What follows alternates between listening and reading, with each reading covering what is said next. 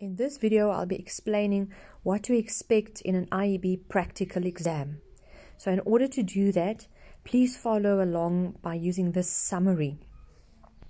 Every practical exam is reasonably predictable because these are the 8 skill areas, and the same skill areas get assessed in every practical, obviously just by doing a different prac. So you'll always be expected to do these things. During an experiment or a practical investigation, you'll always be asked what is the specific aim or the purpose of the experiment. You'll also be asked to give a hypothesis or a prediction of what you think is going to happen, identify the variables involved in the practical, and then be able to write up a proper method with its apparatus. Now, doing any experiment, you're obviously going to get some results at the end, which you need to analyze. So this would include drawing tables and graphs. Once you've got your results, you're going to have to analyze it. You're going to conclude, so to see what did you actually figure out during the practical, interpret your results, and then also evaluate to decide whether your results can actually be relied upon. Are they valid? So the best thing in a design of an experiment would be actually to look at each of these components separately. So firstly, let's look at the aim. Now, the aim of an experiment is always the purpose of the experiment. Why am I doing this? And it's very important that you must remember the aim. If you get asked to write an aim, it's always a statement that starts with the word to. So it's to determine, or to test, to find, to see, to count, to measure. Always must start with the word to, and usually figuring out what the aim is going to be valued at like 1 or 2 marks. Now, once you've figured out what your aim is or what you are going to do, this is almost like asking a question. You're going to formulate the hypothesis. Now, hypothesis is you guessing what you think is going to happen. It's suggesting a possible answer to the aim of your experiment or a question that you've asked. So it must always be a statement, not a question. Just think of it as a prediction. And remember, you need to be able to actually test it in a practical to see if it's true or not. Let's do an example. So let's say I give you an experiment and I say, you need to conduct an experiment to determine the effect of exercise on a person's heart rate. And then I say to you, okay, what's the aim? Now, the aim is the easiest thing. All you need to do is look at the instruction, like the sentence on the screen now, take your highlighter and find the word to. You put the highlighter down where you see to, and you simply highlight till the end of the sentence. Good, that pretty much is your aim. So in this case, the aim is now underlined, and it starts with to determine the effect of exercise on a person's heart rate. So from here, after I've got the aim, I can use the same statement to figure out both the variables and a hypothesis. So this is what you do next. So first of all, when you look at the underlined, which is your aim, find the keywords and circle them. The keywords here are exercise and heart rate. So exercise and heart rate, since these are your keywords, these will also be your variables. Now, to write a hypothesis, you need to take the word exercise and heart rate and make a sentence, but predict what the effect of the one on the other will be. So one possible hypothesis could be heart rate will increase with an increase in exercise. But since it's a prediction, you could also say heart rate will decrease the more a person exercises, as long as you say how the exercise influences the heart rate, so how the one will change in relation to the other. So when we think about heart rate and exercise as our 2 keywords, as I mentioned previously, these 2 keywords also happen to be our variables. Now, variables are things that can change the outcome of an experiment. And we find 3 types of variables. We find the independent variable, the dependent variable, and then the fixed or controlled variable. So variables, as mentioned before, are all the things about the experiment that can be changed. So the fixed variables or the controlled variables are all the things that needs to be kept constant to ensure a fair test. So the values here, you decide, since you're the guy that's doing the experiment, but this is the information that you usually don't write on a table or a graph. Now, the independent variable is the variable that is changed by you as the guy doing the experiment.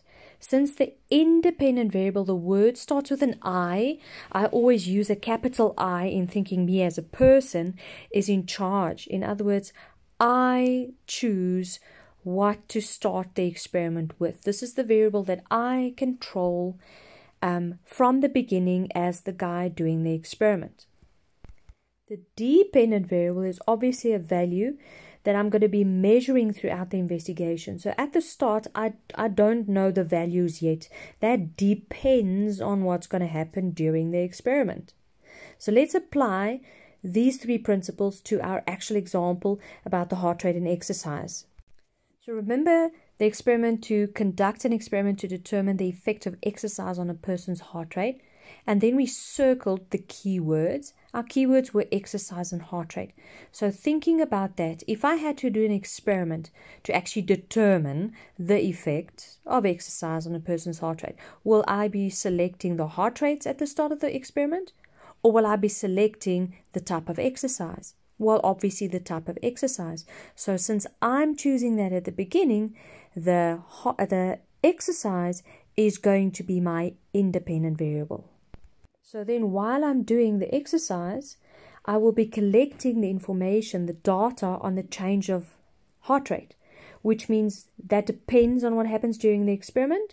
So my dependent variable is going to be the change in heart rate. Now, when we've done our experiment and it's complete and we've got our data, we've collected all the changes in heart rate for this experiment, for example, we're going to be expected to write it up. We need to record it. So it's always going to be in a table and then in a graph. So when we draw a table, the independent variable always goes on the left-hand side, and depending on what happens during the experiment, will go on the right-hand side. When drawing a table, make sure that you always have a heading. You use a ruler so you've got neatly ruled lines. Head your columns and your rows correctly, filling in the data correctly, and make sure that you've got no units in the body of the table. In other words, only in the headings you'll say heart rate, beats per minute, not in every little blocky down. So a table like this could be anything between 5 and 6 marks. Now, as soon as you've got your table done, you actually need to draw a graph as well. Now, when you draw a graph, obviously, you need a heading, you need your axes labeled correctly, plotted correctly, have a nice scale, and then use the correct graph. Now, when you label your axes, you're going to put your independent variable at the bottom on the X, and then your dependent on the Y. So if this is your axes, I always remember that why ever I'm doing this experiment goes on the Y-axis on the left. In other words, why I'm doing the experiment is my dependent variable. It's a question. I don't know the outcome yet until I'm done with the whole experiment. So that's my independent variable going on the Y-axis. Then on the X-axis, I will actually put my independent variable, the thing that I already know from the start of the experiment, because I'm the guy in control. So in the effective exercise example that we did, we would put type of exercise on the X at the bottom, and then obviously the change in heart rate on the Y-axis. Using the data from your table and your graph, then, you're going to look back at your hypothesis, the prediction that you made before you did the experiment, and then decide, was your hypothesis correct or incorrect?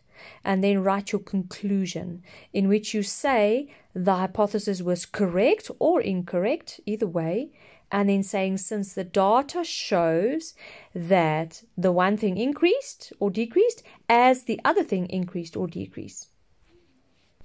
So let's say, for example, we have a graph showing how heart rate changed with the intensity in exercise. And then once we've drawn the graph, we see that the heart rate goes up as the intensity of exercise goes up. So then we look back at what did we say initially in our hypothesis? What did we predict initially?